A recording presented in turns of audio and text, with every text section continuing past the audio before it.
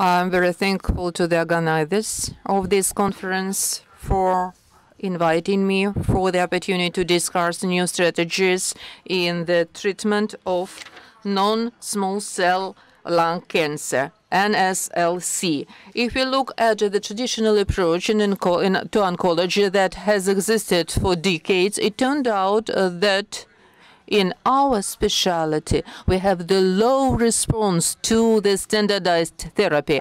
Analgetics are useful in 90% of cases, antiarrhythmic drugs 60% in cases, and oncology rates at the bottom.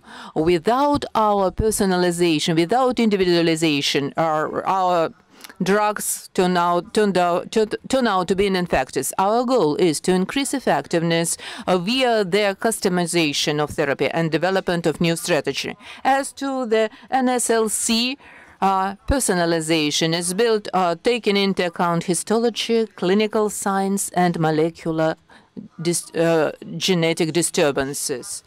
We used to have the approaches as to the algorithm of the first-line therapy, non-squamous lung cancer. We identified the drivers of mutations, and if the mutation is identified, we select the therapy. If there is no mutation, we decided whether or not to administer bevacizumab or include platinum.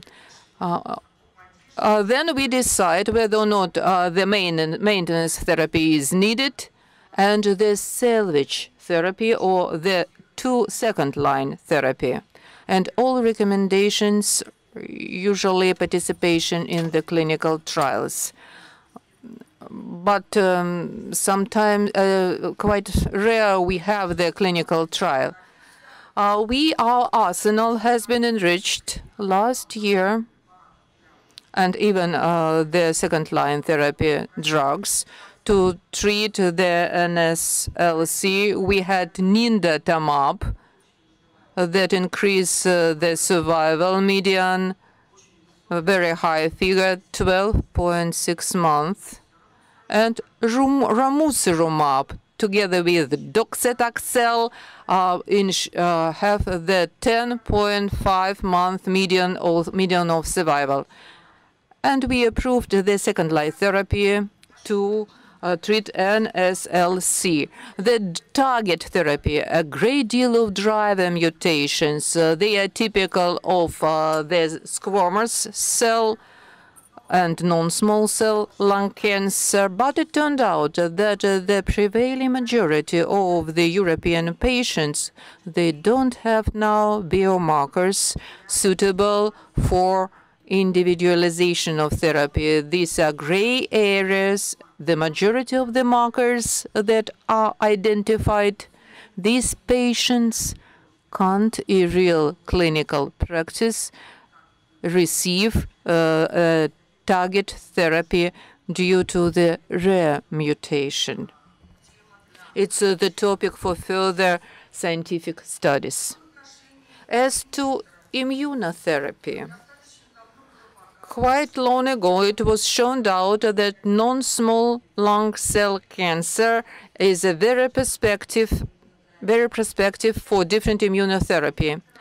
The infiltration of the tumor cytotoxic lymphocytes correlated with the disease-free survival and the prognosis. T-regulating cells of FOX3 positive, they are suppressing immune response cells. These tumors correlated with unfavorable forecast of survival rate of patients with non-small lung cell cancer. Why oncologists have the interest to immune therapy, like a phoenix bird that is reincarnated. These we can see the survival curves as to the target therapy. Usually we have the pluses in the median of survival, but sooner or later these curves they come together. As to immunotherapy on the left, for very long time, no differences in median of survival. But starting from certain point, the curve of survival that receive immunotherapy comes to the plateau and stays there in plateau for a long time. It means that a certain amount of patients, 20 or 30%, they have they benefit for a long time from this immunotherapy. It's a kind of healthy condition. We introduce the immune editing as the benefit, as the merit for patient, but this concept has profoundly changed our understanding of the immune function in origin and development of cancer. Currently, we have been talking about 3 stages of immune system response. That's the first stage is elimination. That's the immune monitoring of a tumor. Immune activation, the work of effective immune cells, and sometimes they can prevent the growth of tumor or even its elimination. The second stage of immune system activity is equilibrium stage, when the tumor starts to avoid the immune system impact. This stage can be called the sleeping cancer. This stage is characterized with genetic instability, heterogeneous nature of a lesion, and immune selection. And that's when the last stage sets off, the escalation, when the tumor grows dramatically. The escalation or evasion of a tumor from the immune systems is influenced by the surrounding, the dendrite cells, the effector cells, and cytosines, fibroblastoma, and histocompatibility cells, as many others, play a major role here. So our priority for immune therapy is to activate the active signals and block the blocking signals or inhibitor signals. Building upon this priority, we have developed a number of immune therapy for lung cancer. These are passive and active immune therapies. Active include the antigen-dependable or antigen-independable therapies, and the later is the point of my presentation. The anti-independable is aimed at the control point of the immune response. Let's go back to the theory. These are the key effector sellers. These are killers, T helpers, and the most important population, CD8 effector T lymphocytes that destroy tumor cells. Perforin, graphene, and some other proteins are key players here. Let's consider the schematic phases or the first stage of T cell immune response. The first is the release of tumor-associated antigen, its capture by dendrite cell and its processing, further processing by the dendrite cell to submit it to the T lymphocyte. At the second stage, the dendrite cell transmits information about the tumor-associated antigen to naive T lymphocyte. At this stage, CTL4 play a major role in information transmission to the T lymphocyte. But I'm not going to talk about this mechanism today. Activated T lymphocyte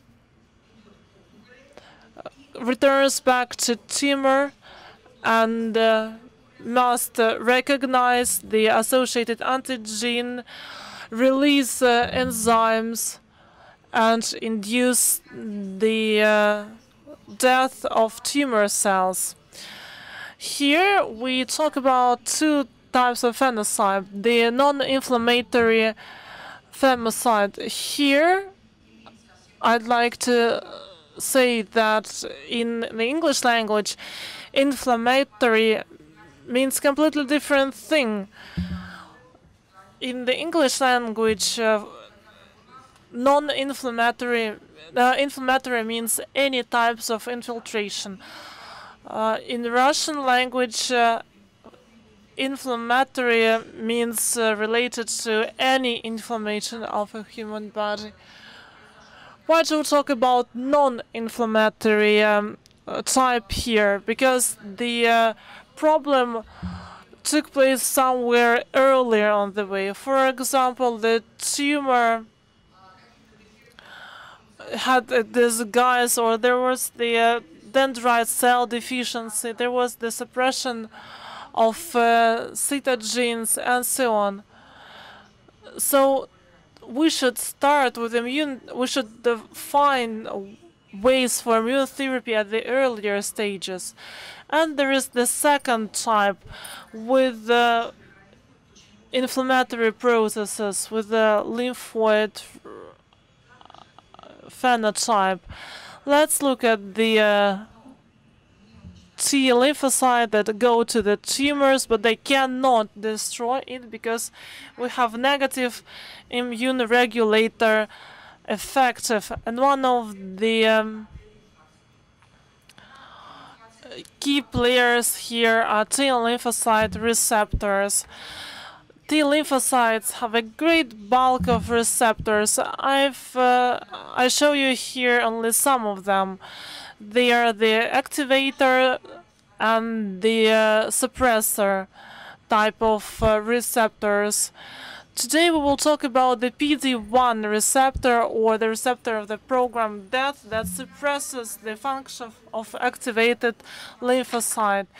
This receptor has a huge role to play in normal human functioning, because this receptor recognizes receptors of normal cells and helps to block autoimmune reaction in a healthy human body and prevents healthy cell damage, for example, during inflammatory processes.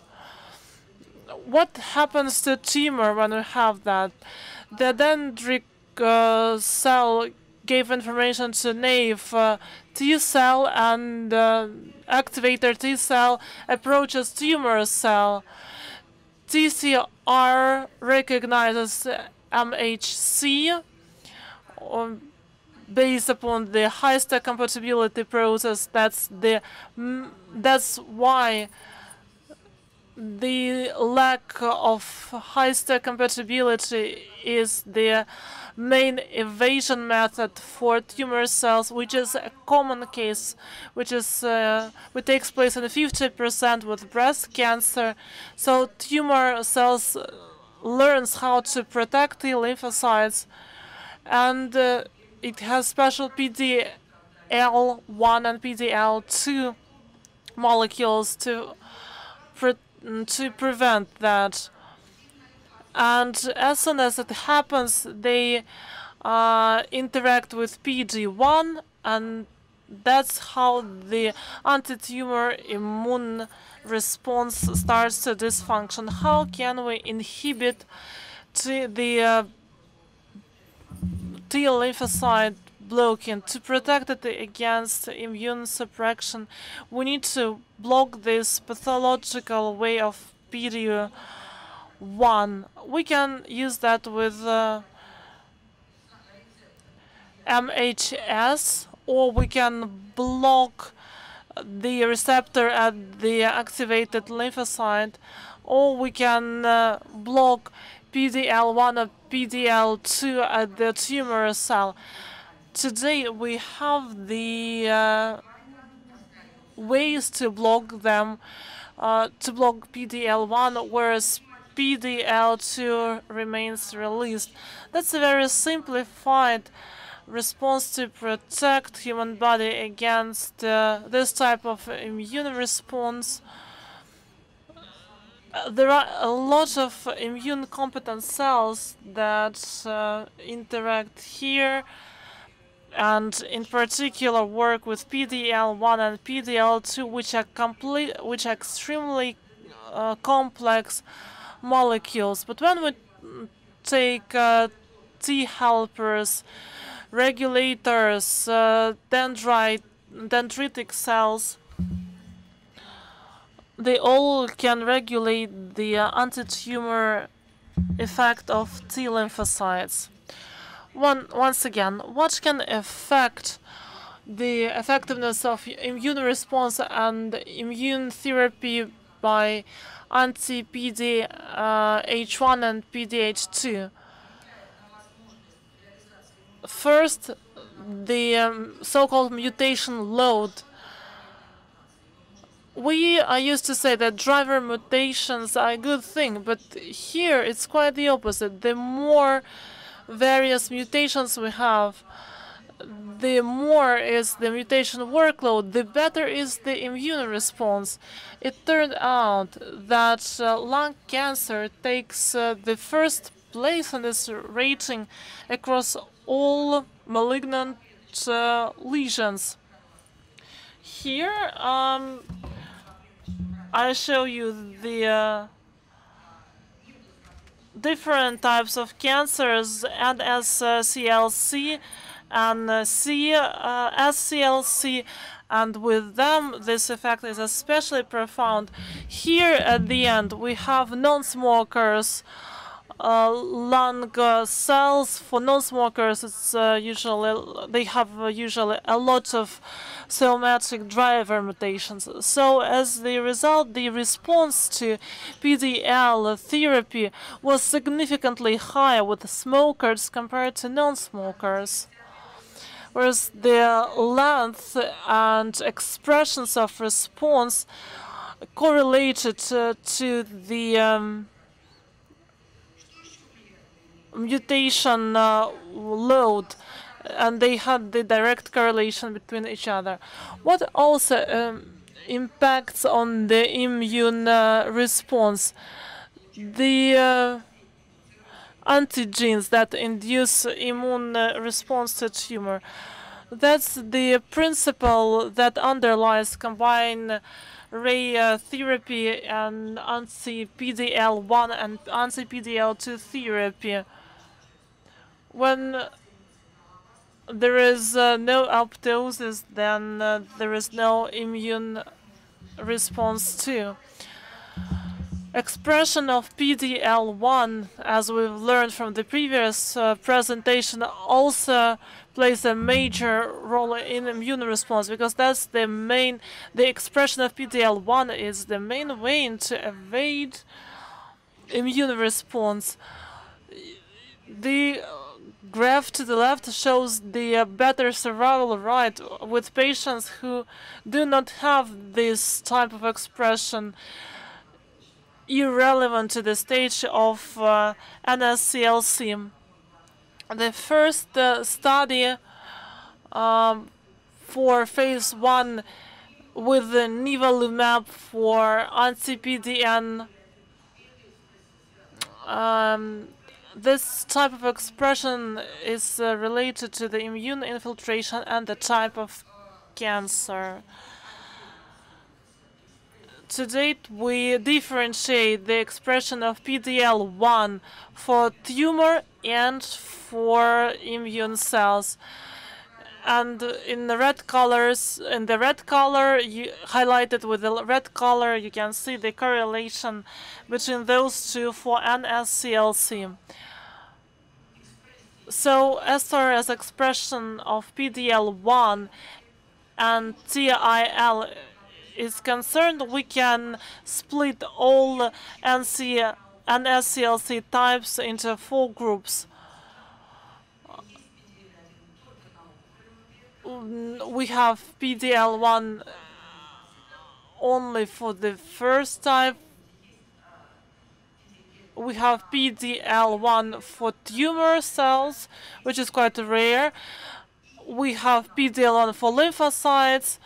And finally, we have PDL1 both at tumor cells and at lymphocytes. What else can we use to select the patients for immune therapy? Because obviously this type of therapy cannot work all for everybody. Family history matters a lot here. We studied this for solid tumors, and the trial included over 14,000 patients. You can see how high are the figures, and here we can expect positive response to the immune therapy. What are the prerequisites for anti-PD1 for NSCLC? There are certain prerequisites. Let's have a look at them. Anti-PD1 monoclonal antibodies in the therapy of the NSCLC, the receptor PDL1 is expressed on the activated T lymphocytes.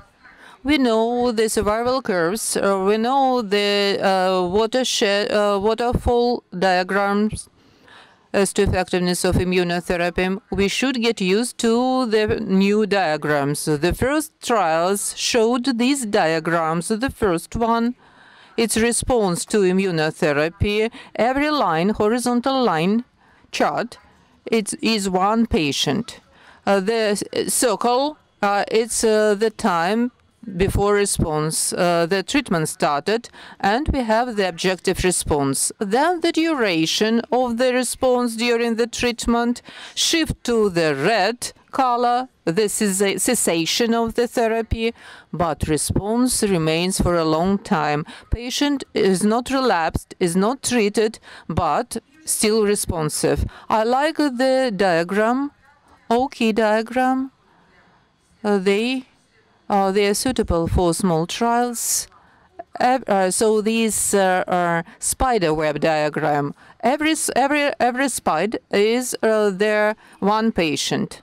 The sizes of the size of tumor is evaluated before treatment. If it goes up, the tumor is increasing.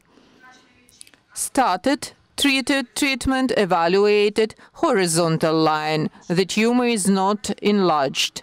Down, reduced. During immunotherapy, during the first phase, quite frequently we register either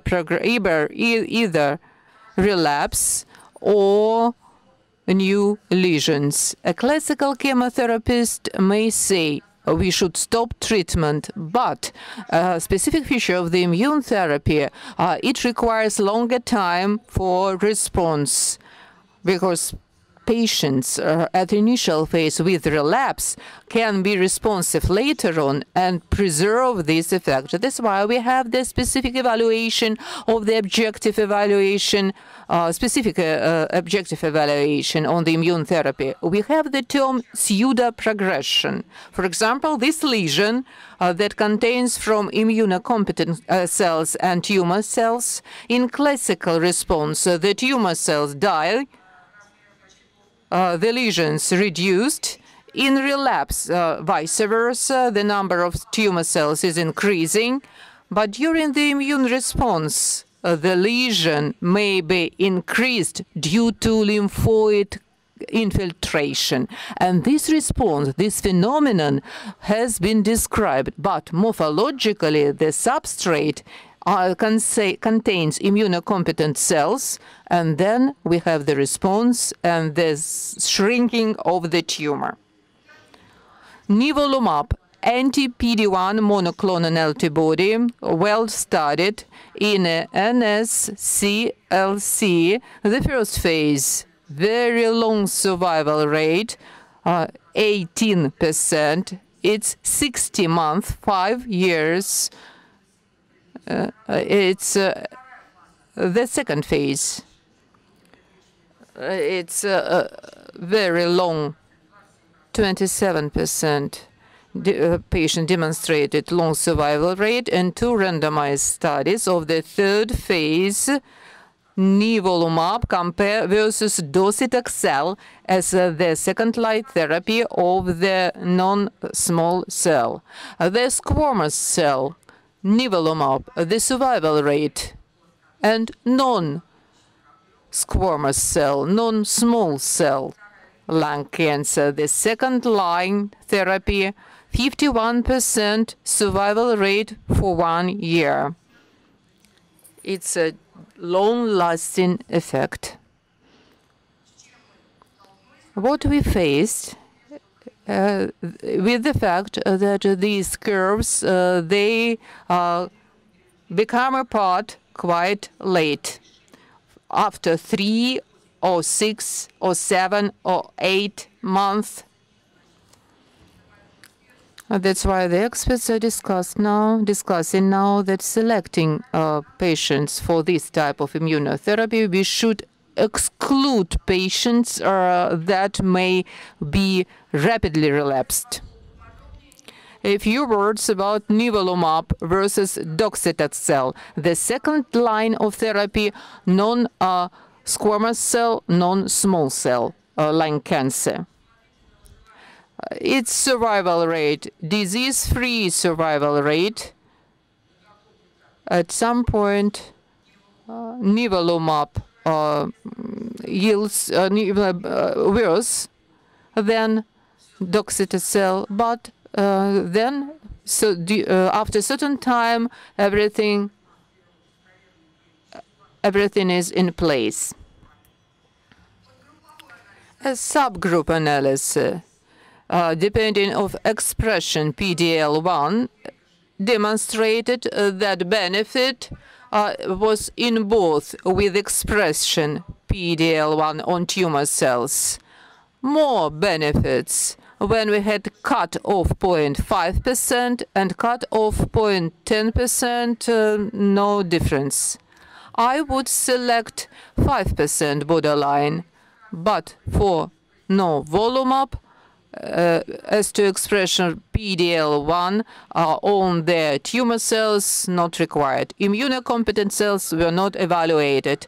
Then squamous cell lung cancer. The similar curves, disease-free survival rate. The advantage appears a bit later. We have the advantage of nivolumab as to the prolonging life. Subgroup analysis depending on the expression of PDL1. Unlike non-squamous cell, nivolumab win docetaxel in all subgroups. We have the advantages. Its subgroup analysis, upper part overall survival, bottom part survival-free, disease-free survival, the ratio of risks, black circles nivolumab, red docetaxel. We can see that if we don't non-squamous cell, if there is no expression, there are no benefits of nivolumab. If we have expression, the benefits are obvious. In squamous cells cancer, all patients benefit. Despite this data, PDL1 to prescribe nivolumab, there is no need to identify expression PDL1. Next, pembrolizumab, anti-PD1, PDL1 monoclonal antibody, immunoglobulin G4, short C fragment. There is no cytotoxicity. Typical diagram, the first study, the reduction of the control lesions. For pembrolizumab, we have a different evaluation scale of the evaluation of PD-L1 expression. It's a non-small cell cancer divided into 3 groups. We evaluate PDL expression only on tumor cells less than 1%, negative, from 1 to 49, and more than 50% points of tumor cells expressed this molecule. Let's look at this study. A large study, the second and the third phase, pembrolizumab versus docetaxel of a therapy of non-small cells like cancer. 1,000 patients enrolled. These patients that were enrolled with the expression of PD-L1 from 1%, there is benefit, but cut-off point 50% of tumor cells. These patients in these tumor cells get maximum benefit from pembrolizumab. The medication, the drug was registered after the expression of PD-L1 on tumor cells. And there is the benefit if the tumor cells express PD-L1 in more than 50% ligand of PD-L1. In New England Journal of Medicine, this meta-analysis, we can see survival, disease-free survival, considerable advantages of pembrolizumab. They are registered in both groups, in treated patients and non-treated previously patients. Here we can have the question: what kind of medication to use as a first line? As to the activated mutation patient, nivolumab and pembrolizumab, the trial shows that if the patients have GFR mutations activation, they don't have the benefit because there is no this mutation load. They have only a driver mutation. Whether or not this strategy is safe, we do face autoimmune reactions and immune-related toxicity, hepatitis, elevation of transaminase, infusion reaction, endocrinopathy, thyroiditis, hypophysitis, and adrenal gland insufficiency. Very severe complication is pneumonia. Less studied anti-PD1L1 monoclonal antibodies in a therapy of non-small cells lung cancer. I thought that this strategy will be worse because if we block the ligand PD-L1 on the activated lymphocyte, we block the interaction of this receptor with both the molecule PD-L1 and PD-L2. But it turned out that the molecule PD-L2 plays the most important role in the development of immunotolerance, and the blockade of this signal pathway that is involved in immunohomeostasis increases the risk of the autoimmune reactions that we faced during our clinical trials. The strategy of PD-L1 molecule was developed on the tumor cell. We blocked the inhibiting signal between the T lymphocyte and the tumor cell. This pathway PD-1, PD-L2, there is the molecule B7 that interact with the ligand PD-L1. These pathways, they minimize the influence on the immune homeostasis, and we can prevent the development of the immune reactions. Let's look at the practical results. PD-L1 molecule, atezolizumab versus docetaxel, the second, third line therapy of non-small cells lung cancer. Anti-PD-L1 showed benefit in all the population. their benefits were registered regardless of the histology in non-squamous and squamous cell.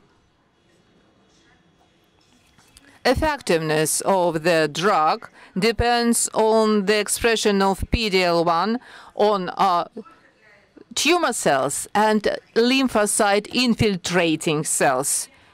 PDL1 was detected not only on the tumor cells, but on the lymphocyte cells as well.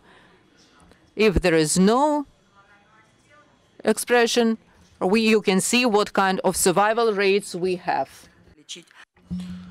So we can use docetaxel for this patient with ease. Irrelevant to the expression rate, there is a special system of rating for there to get 1, 2, 3 score. So for all types of patients with 1, 2, and 3 rates, if there is at least any type of expression, anti-PDL1 therapy was more effective compared to standard immune therapy. That's how it looks like for these types of cells. The expression was related to the gene signaturing. Gene signaturing was associated with the expression of PDL1 for immune cells, and gene signature was associated with the gains in general survival rate with tocilizumab. We still have a number of open questions and new areas of studies for the antibodies here. The previous speaker has already mentioned the problem, the lack of integrated system to detect the PDL1 for immune cells. Each producer has its own diagnosis. For nivolumab, you can see the margins here. It's 1%, 5%, 2% for non-squamous cell cancers. For other types of indications, we have other types of margins. For atezolizumab, we evaluate all sorts of cells. They have their own scales. And for avelumab and durvalumab, that are also under clinical investigations, they also have different evaluation scales, but only with tumor cells. So the question, will they be included in the first line of therapy, at least for certain patients that we can select by expression or gene signature? Like 5 years ago, I got the memorandum on earlier end of pembrolizumab studies. Pembrolizumab requires expression selection of patients. They took patients with expressions of over 50%. 5 days ago, this study was ended by independent board because pembrolizumab showed much efficiency for specially selected patients in the first line of therapy. All patients were transferred to pembrolizumab, and we expect to get publications and report on the use. For NSCLC, by contrast to melanoma, the combination of anti-PDL1 and anti-CTLA4 can be useful. We compare different types of medications here, but the efficiency dependent on mutation load, smoking experience, and so on. That's the potential combination of anti-PDL1 and targeted therapy, because there are patients who have both mutations of AGFR and better expressions of PDL1, so combined strategies may work well for them. We can also combine anti-PDL1 and chemotherapies, because this can help for better recognition of tumor cells, and as the result, a more effective elimination after activation of PDL1 with monoclonal bodies. So we can observe progress in survival rate of patients with non-squamous cell cancers. PDL1, anti-PDN and anti-PDL1 are well studied. They are approved. These indications were approved, including nivolumab and pembrolizumab for PDL1 positive NSCLC in the United States. Only monotherapy by anti-PD1, PDL1 showed the progress compared to docetaxel, irrelevant to histology, for first line of treatment with the cancer patients. This slide shows the advances in clinical cancer. The immune therapy was called a breakthrough and one of the most impressive advances in oncology in recent years.